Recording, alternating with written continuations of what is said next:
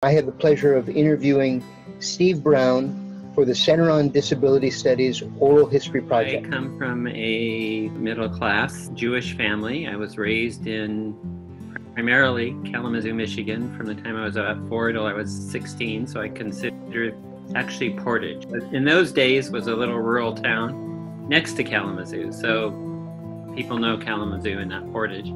And it was a really wonderful place to grow up. Awareness of discrimination comes from one of my own experiences. I think there were probably things I was aware of in some sense before then, but when I was discriminated against and looking for employment, it was a bit like coming home. And meeting other people with disabilities and understanding I had a disability that fit into the context of discrimination and social justice from a disability perspective.